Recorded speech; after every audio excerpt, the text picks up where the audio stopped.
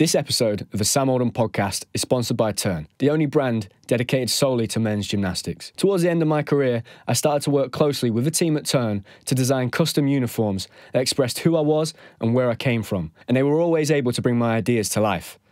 For years, I wore uncomfortable gymnastics clothing until I started to wear Turn, whose uniforms are built with their attention to detail and quality in mind. Go check them out now at turn-gymnastics.com and enjoy the episode. Ash Watson. Hello. It's great to see you, mate. You too, it's really my friend. good to see you. And we've done an episode before, so I think anybody listening to this, I would recommend going back on YouTube and listening to that, because that tells your whole career and your story. I think for me today, I want to try and fill that gap between the last episode and where we are right now. I think that'd be really interesting, because I know that a lot's happened in that time since you retiring from gymnastics, going out to Cirque, that not working out, COVID, now being a full-time creator, essentially. So I'm really excited to get into that. But before we do, just tell me a bit about your life right now, mate, and what you've been up to. So, I mean, you touched on it then. Sort of the timeline of events was retired, went over to Cirque Du Solei. Unfortunately, COVID happened, got sent home, moved in with my best friends, became a YouTuber, got braces for 6 months, found the love of my life, and now I'm sat here. Yeah. And you've just been skiing, right? Just been skiing, yeah. What's that like? Because I'm still yet to... That's like... Have you never skied? When you retire from gymnastics or sport, skiing's like the first one on the list. I've still not done it. We was never allowed to do all that, were we, before? Because like ACL snaps all over it, innit? It's really fun. I've been before once when I was 11. Right. And you're fearless then, aren't you? So I think I sort of picked it up pretty quickly then. I haven't skied for 20 years, but then went out over the new year and picked it up pretty quick. Were you like hooked? Were you hooked? Well, I had an app that tracks like how fast you go. So my goal for the whole week was to get as fast as possible, and I got 77 kilometres an hour. And is that? I think it's like 40. Fast? It's like 40 miles an hour. 40 miles an hour. Yeah. So were you like black runs by the end of the week? Well, I was doing all red runs. Right. So like I go down the red, because we're in a group as well. You got to stick with your pack, and then like I get towards the bottom, I get really excited, and then I just start bringing the sticks in, like, you know, they crunch down, like going down like that.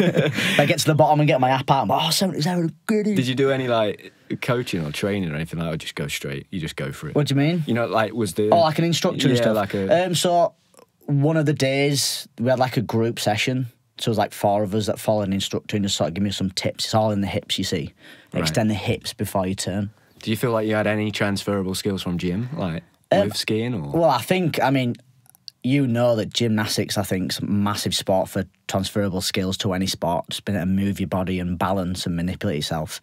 So I think that definitely came in handy, skiing. Were there any things that you were like, oh, this is quite difficult, that you were surprised about, or not really? Because you've tried lots of different, especially now with YouTube, you've tried a lot of different things, haven't you? Yeah, so do you mean anything or was there anything wise? with the skiing that you were a bit like, I didn't expect this to be I actually found the slow stuff harder than the fast stuff. I think because I haven't had lessons on the basics. Right. So the slow stuff, I was sort of getting tangled up with my feet, but with a little bit of speed and momentum, you sort of just skirt, carving it.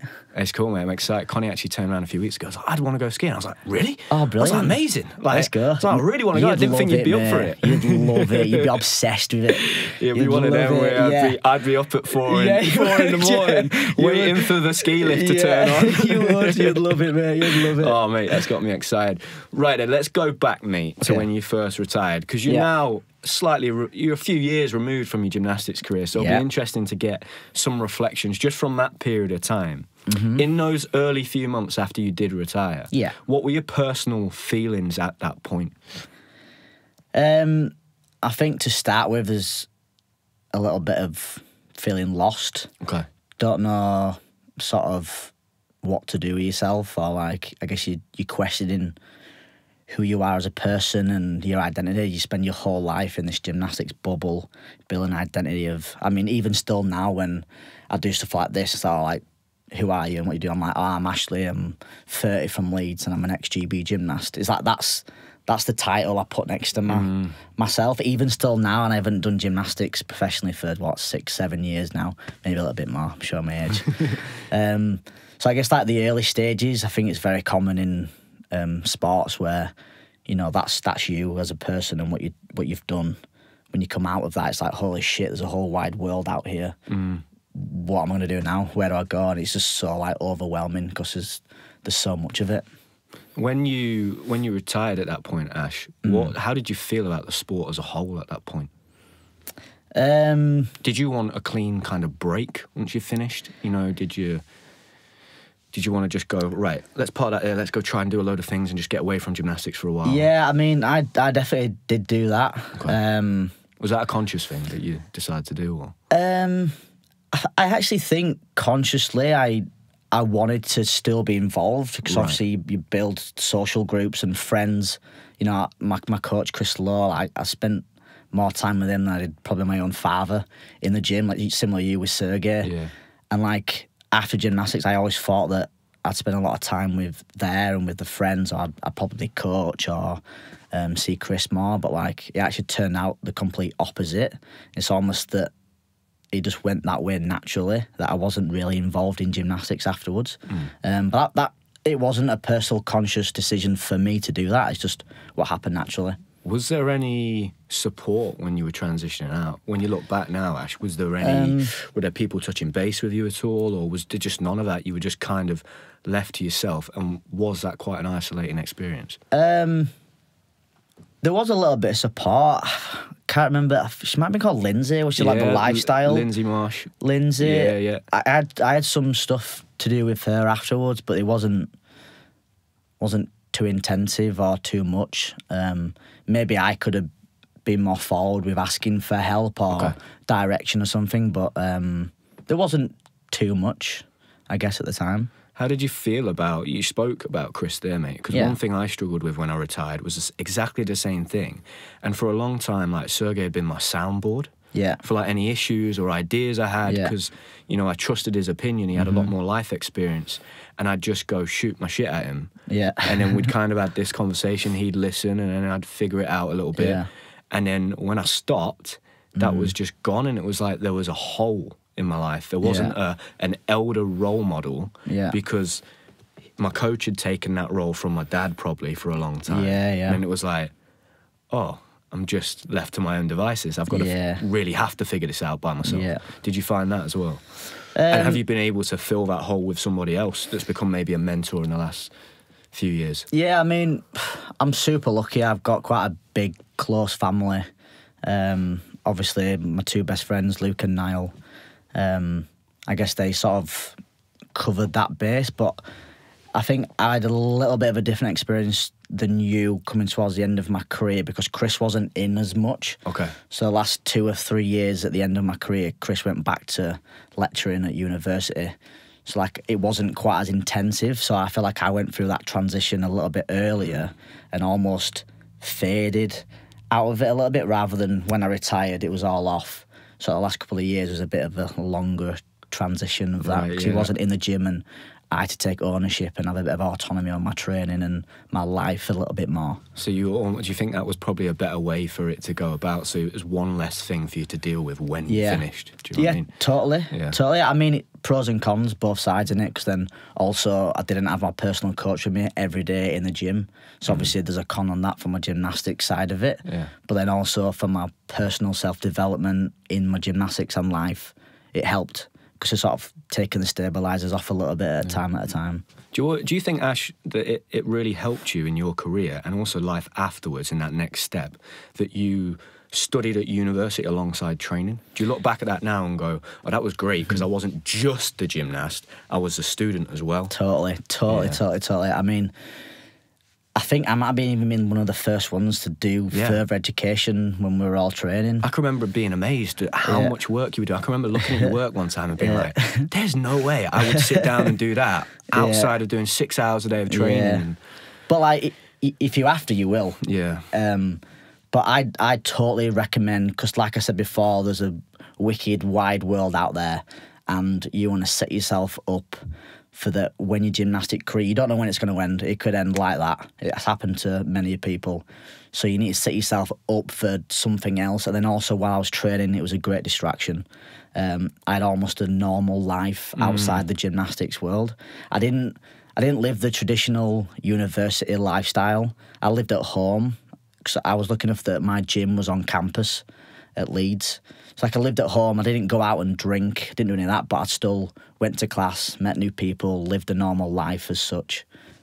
as well as doing the gymnastics. Do you think that interacting with other people that aren't in that fishbowl of gymnastics is one of the really key important things that helps you then when you come out be able to just fit into normal life quickly? Because, you know, if you've only grown up around... I remember I went to watch the British last year because two of my friends had gymnasts that are competing, and I've never watched their kids do gymnastics. I did that on purpose because I want, when I see them, it to be like, how you doing, mate? Not like, how are your gymnasts doing? Do you know what I mean? And so I went, and within 5 minutes, I was like, God, I used to be part of this world. This is so weird. Like, this is it. This is all they do all the time. And it's exactly the same as well. You go back and it's all the same. Exactly. Maybe a few different faces, but it's all the same kind of like mechanism. Do you feel like being at uni and being in a gymnastics environment, an elite sport environment, you were able to be almost humbled by people that had other problems outside of sport? Because sport's tough, right? And injuries are very difficult. But like real life, you find once you're retired, real life problems are way harder than that. And I look at athletes now and go, I wish I could go back. I wish my problems could just be getting my grip on P-bars. Not some of the stuff I like really have, like, how the hell do I go about getting a mortgage? Do you know what I mean? Like, so true. Do you know what I mean? Do you think it helped you having that, just being around normal people your own age and even just hearing their problems and just help you go, wait a minute, like, this sport thing is super important, but there's a lot going on outside of this. Yeah, I mean, exactly, totally ditto. Like, it was interesting to see because there is two completely different worlds, like the norms, the civilians, and the gymnasts. And I can't really add to that, mate. You just nailed that. What did you love about gymnastics, Ash? Great question. And I think recently I've been reflecting on that and I've almost come full circle. Obviously, I'm in the YouTube game now, mostly doing gymnastics. And I've really found and discovered my love for gymnastics again. And it's in the whole... I never liked competing. I was never I'm ready to smash it at this competition. I was always I can't wait till this is done sort of guy. Like Nile's completely different. I don't know how you are, but you what? I would probably say maybe a mixture of both. Right. When you're feeling good. I think I was, especially when I was younger, I was a bit of a competitive animal. Yeah. Just loved competing. Yeah, you were. I wanted to beat everyone at everything. Yeah. But then I think I got to probably my early 20s. And I had almost a conflict, I think, going on inside my own head of, I don't quite like who I am when I'm that competitive person because it's very isolating. You're doing your own thing. I actually like the people around me. I want to be part of the team, and I kind of associate... Quite selfish. I associated that with quite negative things in terms of kind of who I wanted to be, I think. And so then there was always a battle going on inside my head. It was like, well, I want this, but I don't want to be that type of person. And I kind of look at it now, and it is a very individual sport. And I think you kind of have to be a little bit ruthless and cutthroat and selfish, and I just didn't have it in me to quite be that person. Do you know what I mean?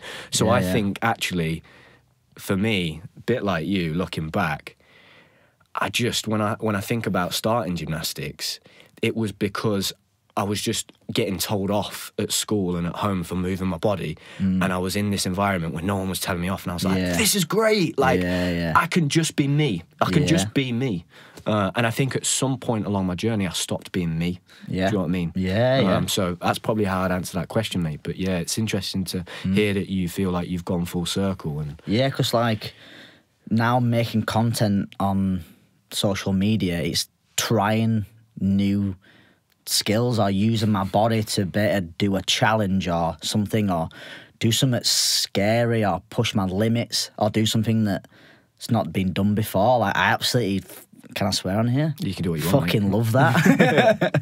I absolutely love it, and I've really found the love for gymnastics, and it's so good because we spent years and years and hours and blood, sweat, tears building our craft of gymnastics and of our bodies. And it's so good to better use that to do something that I really enjoy doing. And you've carved a path now that just wouldn't have existed which is it's amazing, isn't it? That you've used your gymnastics in a very unconventional way to the way that we were kind of brought up. Yeah. You know, it was just, you go down that traditional route, you do English, British, Europeans, Commonwealths, Worlds, you go to the Olympics, PTSD. then you retire, like it's just that. That's the only structure. Whereas now it's, no, you can go to the States and study. You could get offered a contract in Cirque du Soleil. You could be, I literally just watched a documentary on Harry Potter's stuntman over Christmas, which is the most unbelievable documentary. I recommend watching it. He was a gymnast. He used to train in South Essex. It's a really cool story. He hurt himself, did he? Yeah, you can do that. You could do what you're doing. Like it's amazing, isn't it? That's the gymnastics is the vehicle, but you can take it in any direction that you want. Because back when we were training, they were like 1 out, and it was be a coach. Yeah, that was literally it. And then you come out of the sport, like a lot of people not liking the sport but not knowing where to go, and it's like they just sort of just lean into coaching, and that's what they do. And then a lot of those people, I feel like probably, they go down that road, but it's not what they want to be doing. So and they resent it, and then that comes out in the personality and the way they coach. And yeah, exactly. Ash, I want to ask you a question a bit about what you said there. Courage and bravery. Yes. You were always pretty fearless. Yeah. Do you think you're born with that, or is it something that's developed? Great question. I don't know how qualified I am to answer it. It's just your opinion, mate. Right. Because you spent a lot of time around a lot of, you know, I'd imagine that a lot of the gymnasts that you're around are probably some of the bravest kids that you get in general, and you put them all in a room, and then you'll have the bravest of the brave there. Yeah. So, I think, I'm not sure how much nurture it is. As a family, as a whole, I think we are that way inclined, because now I do YouTube videos with my twin brother, Ryan, and he's just the same. He'll just send it. So I don't know whether there's something in that my environment growing up, or also Chris as a coach would say I'd do a skill that there's one that sticks in my mind on high bar. It was the invert era. So I'd do ginger roll, invert. And one time I dislocated back in and laid on my back on the bar and came off, and I was crying and whatever. And like Chris's mentality was like, don't leave it on a bad one, or don't leave it like that. He was like, do another one. So then I'd be terrified and I have to get up and do one more. So I don't know whether that sort of conditioned me that way, or whether maybe I was born with it or was brought up with that mindset of more courage or bravery, and maybe I'm just a little bit stupid. I don't know. Do you feel like, so those situations where you were having to go back up and do it again and overcome that fear barrier, do you think there was a point where you got maybe a little bit older in your teenage years where you went, this is an advantage, because if other people aren't prepared to do it and I am, I could maybe get ahead a little bit? Yeah, I mean, I rember you doing a triple straight off high bar. Yeah. I remember Sergey coming to me saying, Ash tried a triple straight, and I went, well, I'm not doing it. I went, great for Ash, Sergey, I'm not doing it. And I just didn't talk to him for the rest of the session because I knew what he was trying to get me to do. I was like, no way. Maybe a high bar sound? Well, totally. I mean, you definitely got an advantage if you're willing to do things that nobody else has done before. I mean, somebody has to be the first person to do it.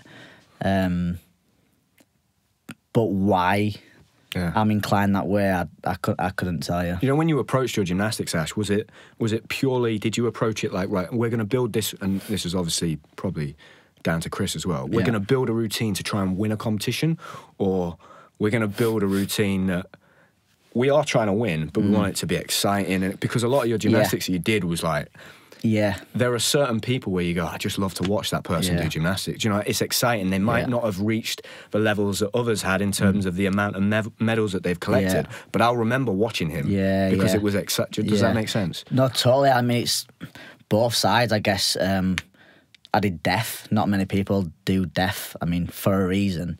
But it looks cool and people know it's tough. I think that was definitely heavily influenced by Chris. Chris liked for us to do exciting skills, something to bring you out of the crowd. But we also definitely tailored that for the higher start value. So on higher bar, trying to connect releases and doing squat half death, for instance, got us bonus and that kind of stuff. But there's also other skills at the same value that are more consistent and probably easy and more efficient to do in your routines.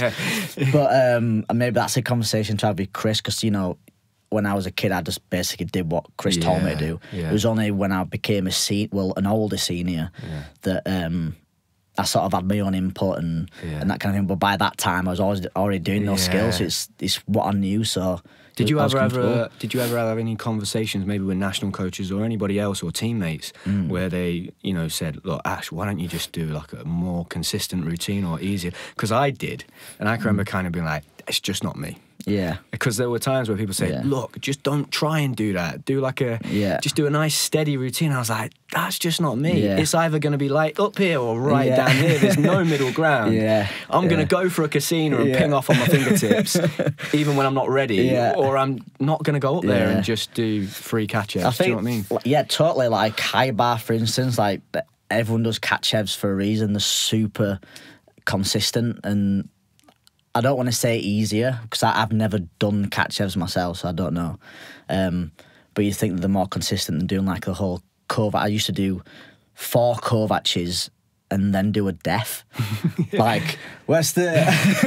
I don't know, like the routine construction on that is gnarly, I don't know, but I don't know, it's just what I did, and it's part of being in the gymnastics world of being a kid, like you just did what you told, and that's just what you did, and that's what you do. And when I was a senior, it was almost too late to learn catch-ups, you know, deaf is cool and casino is cool, and you do want to be the guy that's connecting casino Coleman, and I guess you're the guy pushing the limits and the boundaries rather than just fitting in and I don't know, just doing the norm.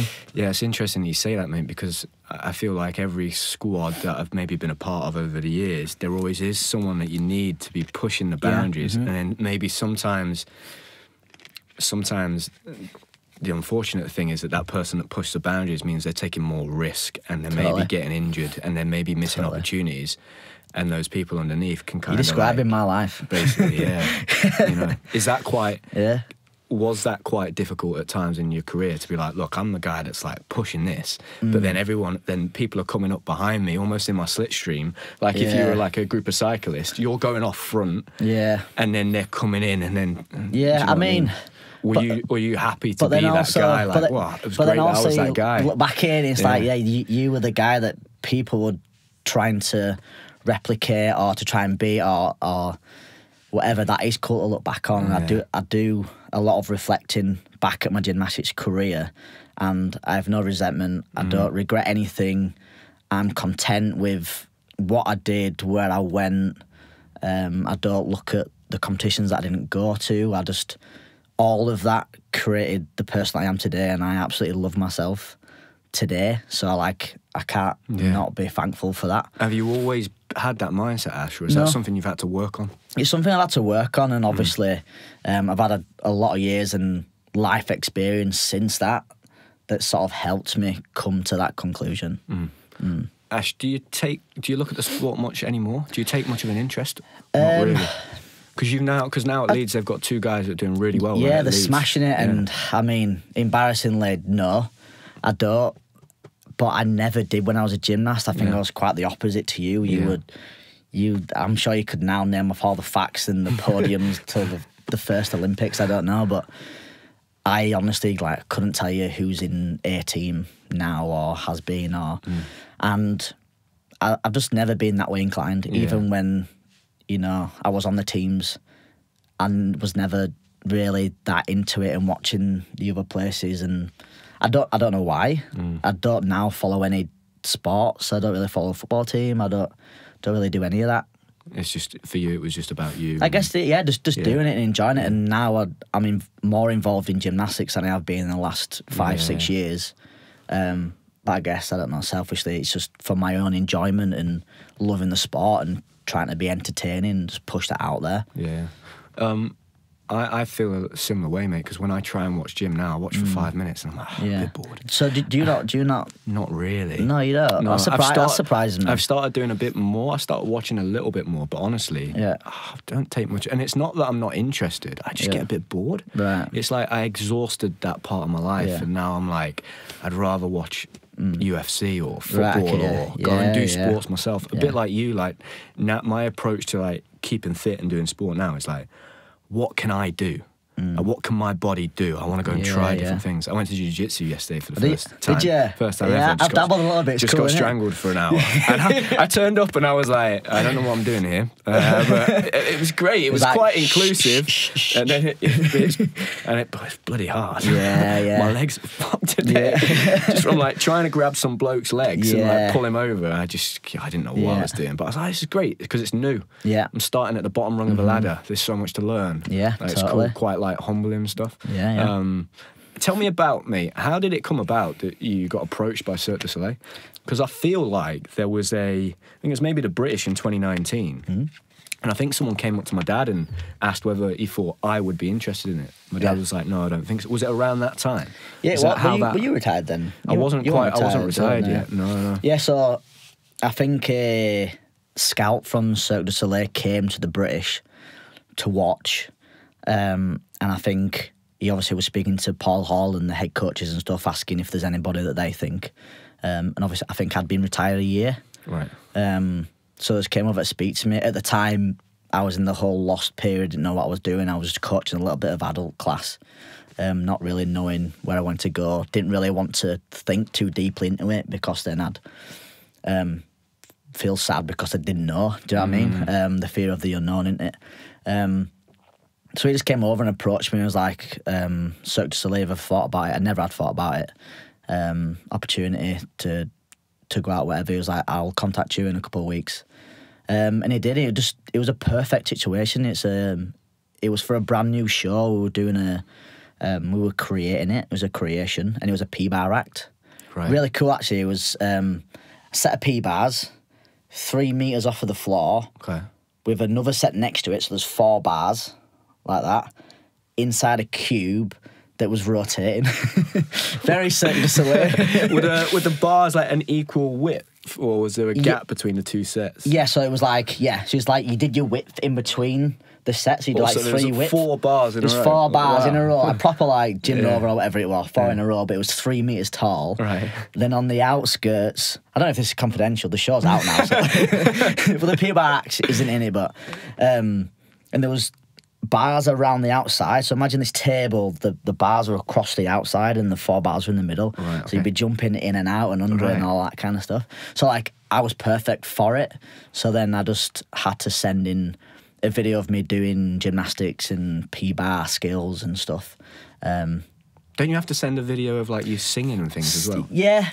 Right. I sang Old Town Road. Okay. That was the craze at the time. That song had just come out and I absolutely loved it. I'm gonna take my horse through the Old Town Road. And I had to do like this is like totally out there for me. Like I'm a very introverted person. I might not seem like it sometimes, but I am. And like to like sing, dance, act was just not me. But I had to like improv like 4 emotions on this instrumental song that they played, and I had to like have like sorrow, and then I had to be like really happy dancing around, and it was sadness and heartbreak, and it was a whole experience. But like I had to do it. You have to do that stuff. So yeah, they wanted me, and I flew out to Canada, and I lived there for 6 months. Wow! And were you heavily involved in the creation of the act? Yeah. Was it like you guys designing it as you were doing it? Yeah. As well? So I was part of the P-bar act, but I was also part of the house troupe, and it was a brand new creation, and we were involved in most of it. So the show now, it's called Echo. Have you seen it advertised? I don't think so, mate. But... It's like a ginger girl with like clouds and stuff and animals and that. Is that a travelling one or? It's a travelling one. Right. I think it's in America at the moment for a little while. Okay. But like with that, I got to test all of the. I don't know what to call it, like the wires that come down from the ceiling, it brings you up and down, and the cube are rotating. So like we were tied up on our sides, like running around the cube, and they were like projected on imagery of the land and water, and we'd like somersault over the land and come like it was really cool. And I'd have to learn dances, and they did try to teach us how to sing, but I think they gave up pretty quick on that one. What was it like spending 6 months? What's that training like? Because I guess one thing that I've heard is that when you go to Cirque Du Solei, you're a retired athlete, but you end up training just as much as you were when you were actually competing. Yeah, I mean, it is quite intensive for obvious reasons. Like, if you watch some Cirque shows, there's things that they do on there are just incredible. So you need to be fit, you need to be healthy, you need to be on your game. So I went to the HQ, which is in Montreal. A little bit like university, there's like digs one side and then there's the place the other side. And, you know, standard day, be like, have breakfast, then go over to dance for one section of the show and have to learn a routine or figure it out. Then like an hour break, then I go over to acting where we'd put on a mask and transform into something. It's just all about getting you out of your comfort zone and comfortable and confident and expressing yourself. There's loads of work on stuff like communicating, but not through voice, through like as little actions as possible and body language. Because if you imagine you're doing a show and, you know, I've just hurt my wrist and I know I can't get on there and do my bit of the show, like how do I communicate to you that I'm injured or I'm going to need you to do it for me or something if I can't go, Sam, like, can you jump on there for me, please, without mate? the audience noticing. Yeah, it's just like really cool, intricate things like that we had to learn. It was really, really interesting. What was it like then, mate, when did you spend the whole 6 months doing that? Yeah. And then when it broke down, how did that come about? So... Was it a combination? Am I right, around the same time someone passed away? Is that... In a Cirque show, someone fell or something. Was that around that same time? I don't know. Different time. I can't remember if so. Yeah. And then it was just purely the COVID shut it down. Yeah, I mean, it goes all into a room. We were literally we moved downtown. So what happens is every Cirque show that's a creation is done at the HQ, and then it moves downtown in Montreal. And like that's when they do the premieres and they're open now, like they get like first dibs, I think. So we'd moved down there, we'd done like one training session there, so we're like a month, 2 months out from our premiere. Then they brought us into a room, it was like this thing called COVID-19. So we're gonna have to, as precaution, send you all home for 3 weeks, bring you back, and we'll just crack on like normal. So I'm like, cushed it. So one of my friends on the show, Christian, was Hungarian. He didn't want to go home. So I was like, mate, come back to Leeds with me. We'll party for 3 weeks with the boys. Then we'll come back. He ended up staying in my parents' house for 3 months. Really? Wow. Because we had the lockdowns and the borders got shut. When was this in the year, mate? Was it so it was first when COVID came. So I think it was March. March. I think it was March. Right. Because I think I went out in like September time-ish, and then March. So like the centre saw, and I was like buzzing, like I was just going to just prat around, and then literally lockdown hit, and that was a tough time, wasn't it? What did you do for lockdown? Not a lot, mate. No. I moved back into my mum and dad's house and was just, I think initially, wasn't sure what I was going to do. And then I worked out pretty quickly, I'm going to need something to structure my day around. So I did about an hour of exercise a day and then just tried to build some kind of routine around it. Because I was very much in a limbo stage of not being on the squad. Yeah. Not being allowed to go to the gym like everybody else was. Okay, and I was like, well, what do I do in my life right now? Like, I don't know what to do. So initially I was training, but not for training. I was training because I was trying to keep this all right. Were you doing gymnastics training, or were you doing I was trying to do bits, mate, but I was in the garden and stuff and doing like, just thinking of all the circuits I've done in my life. What kind of things can I do? I was doing all sorts of random stuff, but at that point I was very much deep into my depression, anxiety experience. I was like, I'd been in therapy for 3 months, come out of that, been pretty good, trained, then all of my safety mechanisms and crutches had just gone away with COVID, and I was like, I was having to face reality then, being in that very isolating situation. So I struggled during that period quite a lot. And one thing I was going to ask you about actually is when you came back after that and you found out that, how did you find out that the show isn't going to happen, like that's done? It was very up in the air for literally the 3 months. I literally just got a phone call for about 3 minutes maximum, and we're just like, "Hi Ashley, hope you're well. Sorry to inform you that we're not going to ask you to come back to do the show anymore." I was like, oh, that sucks. All right, see ya, bye. that was literally really? it. That was literally it. Did you get paid? Do you get paid for the training phase and all of that? Yeah, we got paid for that. Yeah. Wow. And at that point, mate, is that really feeling like right, I'm back at square one now? Well, it was identical mirror image of when I retired from gymnastics. It's like, holy shit balls, what's now? And then you just do the same thing again. And I did do that. I mean, like, for me, COVID was a lot different to what you did. I just boozed and played Warzone the entire time. Wasn't great. I mean, my first reality check was I was outside. I go through phases and I pick up stuff, and at one point I was trying to juggle. So then I'd made my own, like, juggling clubs. I was trying to juggle 4 clubs. Right. Like, from Cirque, like, I dabbled a little bit at Cirque when I was home. Like, I got a glimpse of myself in the window of, like, my back rolls hanging over. I was like, oh, God, actually, what are you doing to yourself? Yeah.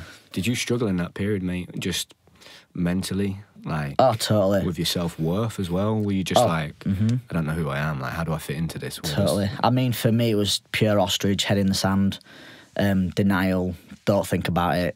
Let's just drink and play another game.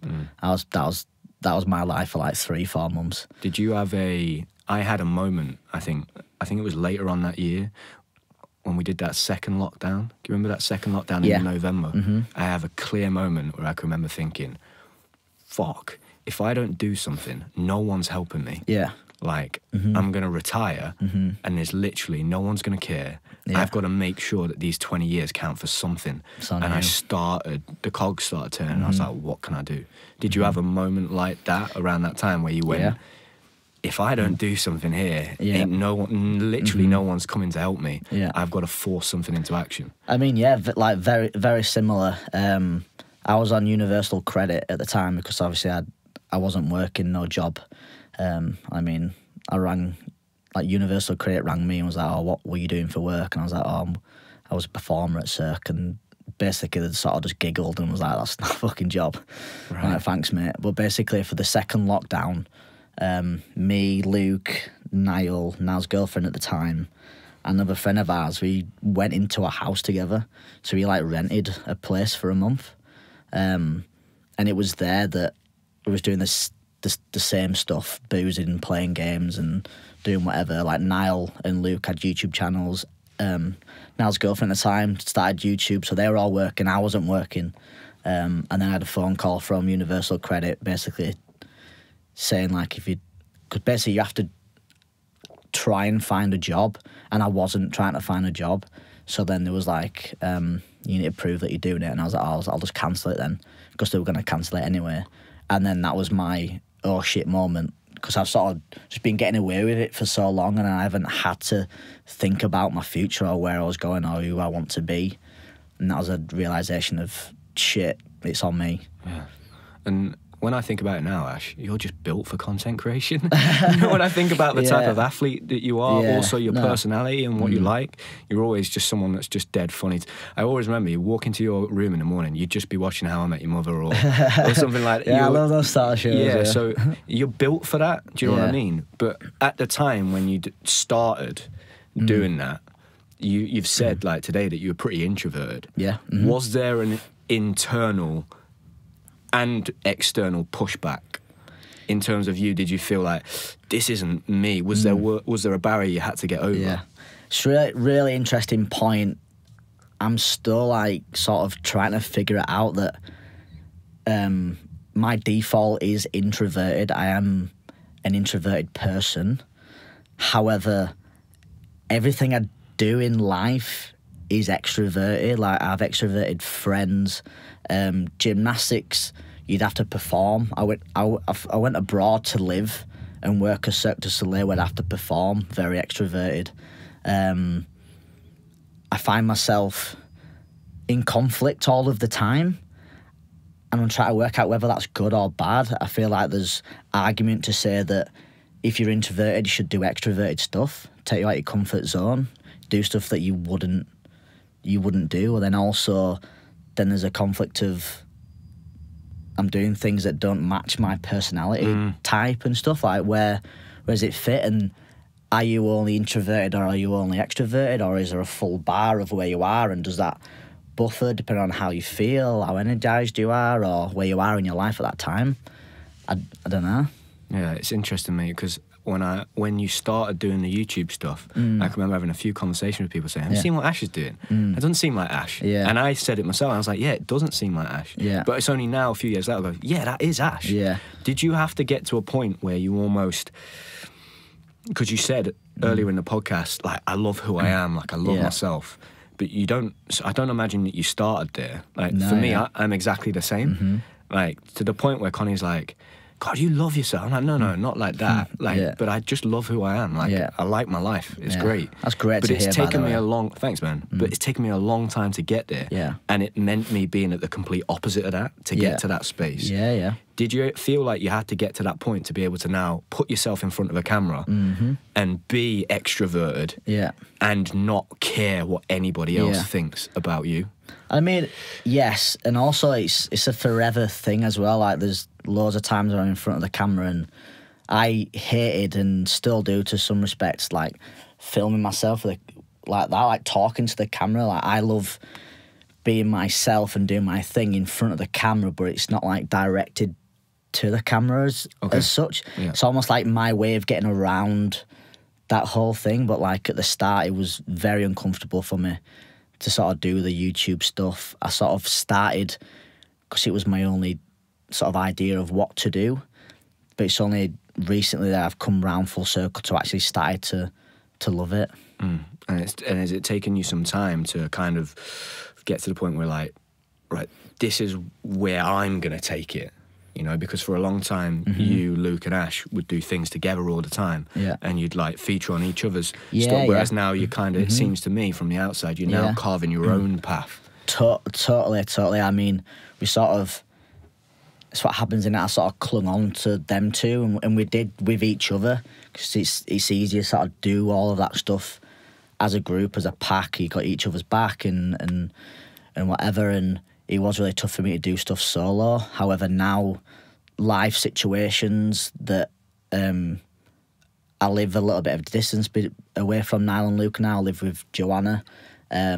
Those guys don't necessarily want to film as much as I do in the gym doing gymnastics.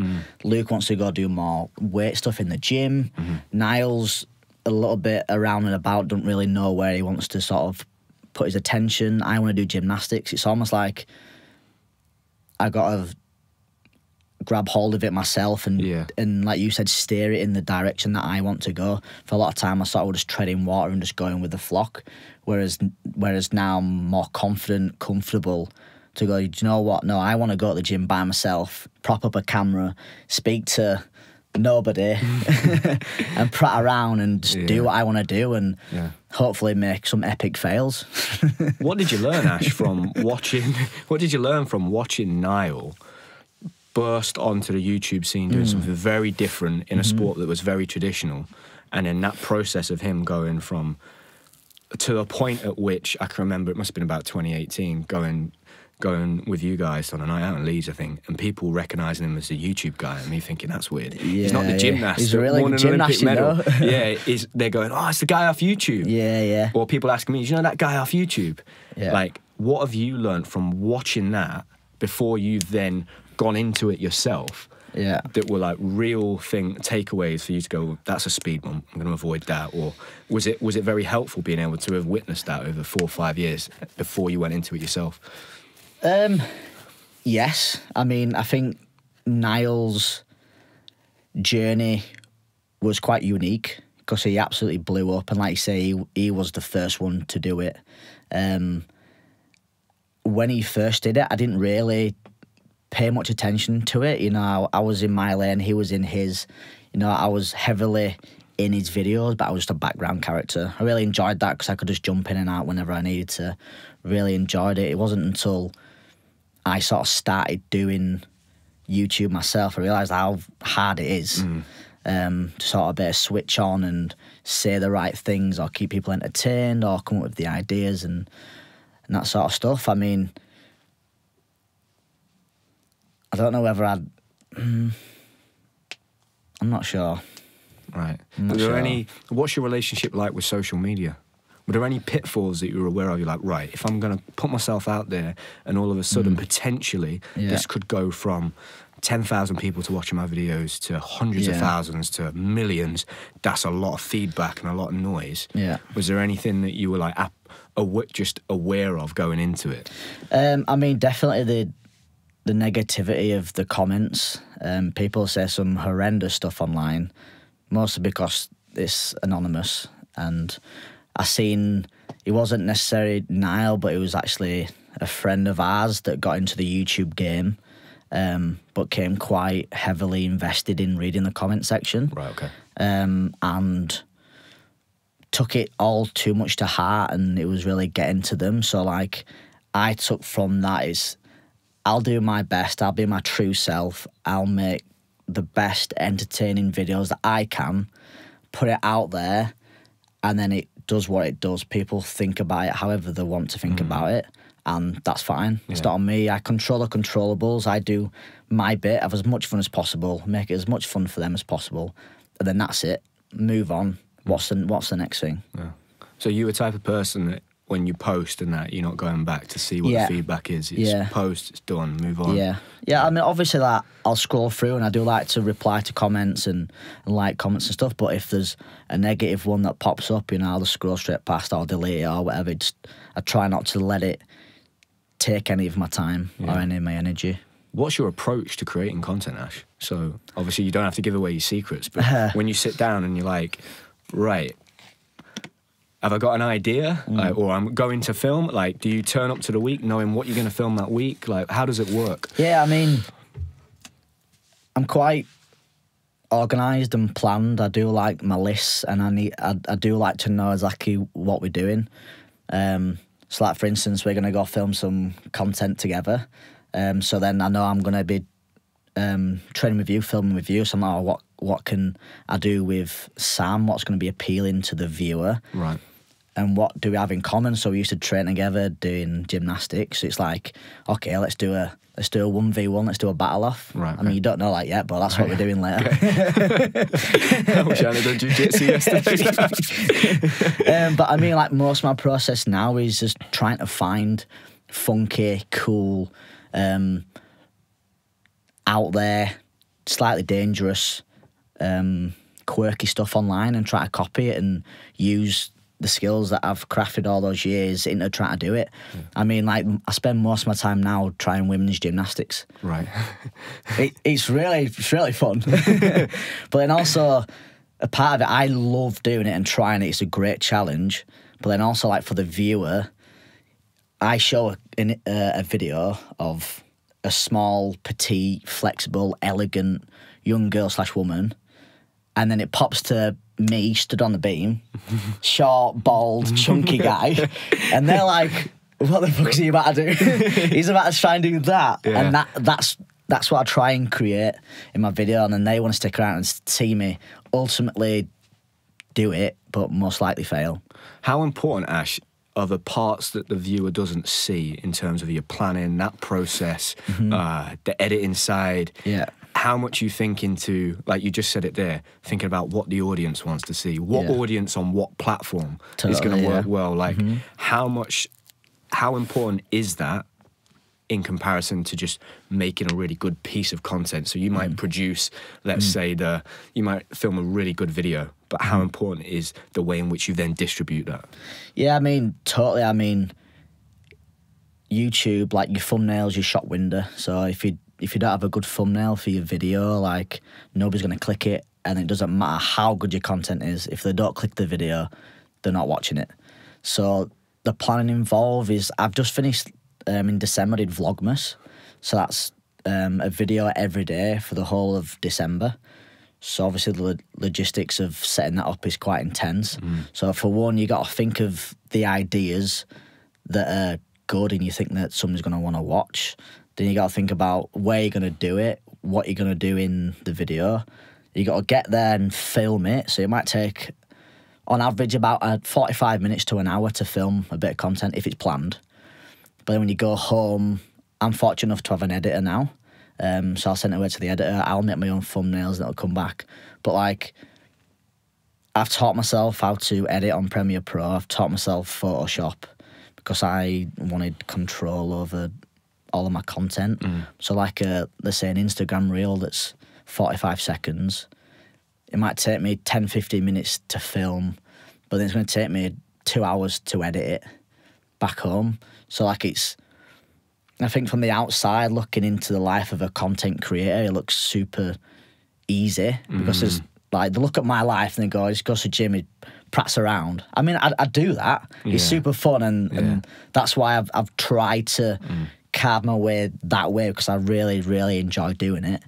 But I guess some people, well, they don't see the background as what's the iceberg in it of that's what you see, and then everything that's underneath.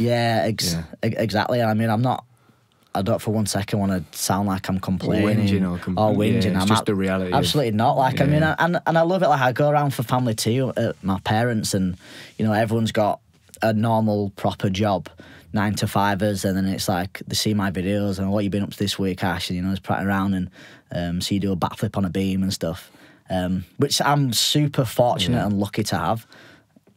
How much do you track, like, the information you get, the feedback you're getting back? So, like Vlogmas, Ash, just for people that are interested in creation and YouTube and content, when you get all of those videos and then you get all that data of those views, how much are you then looking at that and going, well, that one worked, that one worked on that platform? Are you doing that? Yeah, totally. All the time? Totally. You've got to do, haven't you? I guess it's like in a shop, like, you see which ones are selling more, and if the one's selling more than others, you put that to the front or whatever. So what I tend to do is, on my YouTube channel, I started doing everything. So I do some sit down sort of question videos. I do like his and hers videos with my girlfriend, or then I do gymnastics. Whereas like now, the gymnastics ones got more attention and people wanted to see it, so then I sort of tailored my content more over that way, to a point where now I only basically do gymnastics content, unless it's Vlogmas and I need a couple fillers. So you're basically just exploring and then seeing what works and then going, totally. It's all about experimenting in all aspects of your life. Experiment, and then sort of that's when you sort of tailor down and zone in on the area that A, you enjoy doing, and B, people like to see all the gain from it. You were talking about chatting with your family there, Ash. Do you feel like after your gymnastics career, it would just always be almost impossible for you to fall into a normal 9 to 5 job? Yeah, I mean, I've always said that I never wanted a normal job. Definitely not an office job. I just, like you were saying, you just love being free and using your body, and I never want to lose that, and trying to create a life that allows me to use my body to succeed. Do you have like not like a 5-year plan, Ash, but have you had a moment at all where you've sat down and gone, this is what I want from my life, this is where I want it to go, and has that helped you steer yourself in the direction you're going at all? Not really. No. Do you not think that way? No, I do, but I honestly sat here right now, I don't know where I'm gonna be in 5 years, and I don't, with much confidence, know exactly where I want to go. All I know is I want to have fun on the journey. Yeah. And wherever that may take me, I don't know. But it comes back to experimenting. I just want to try loads of things and see what works. I mean, I lent into the Cirque, it didn't work out. I'm leaning into YouTube now. That's really working. I'm enjoying it, and then I have no idea where that's going to take me in the future. But I'm excited to see. What advice, Ash, would you give for anybody that is thinking about getting into content creation? Maybe is someone similar to yourself that has these great ideas, right, but feels very much like an introvert. Yeah. What would be the best piece of advice you could give someone? I'd say just have a plan and a think of what content you could create, because obviously there's loads of content out there. For instance, if you don't want to be face on with a camera, do voiceovers, write a script, and you can talk over your content. If you don't want any of that, you can put text in, subtitles or something. So I mean, so try and manipulate the content to how you want to do it. There's no textbook or standard default that you should, a blueprint that you should do. Like you have the creativity freedom to do it yourself. Yeah. So if you don't want to talk on camera, then just do all visuals. Amazing. Ash, what are your plans for the future, for the rest of this year and then moving forward? I know we've just obviously had that conversation where you've just said, I'm not quite sure where I'm going to go, but what are the plans for the rest of this year? More of the same, or...? Definitely in the near future, more of the same. Like I said, the last sort of 6 months, I've really found my groove and what I really love doing. So I'm really doubling down on sort of making this gymnastics content. I'm fortunate enough to have a couple of trips abroad coming up with Jay, my girlfriend, and other work-related stuff. So I get to meet some really cool people, try some really cool stuff. So yeah, I'm just excited just to take it a day at a time. I don't have anything too far in the future, but really enjoying what I'm doing now, so more of that. It's just great, mate. It's great to see that you've managed to find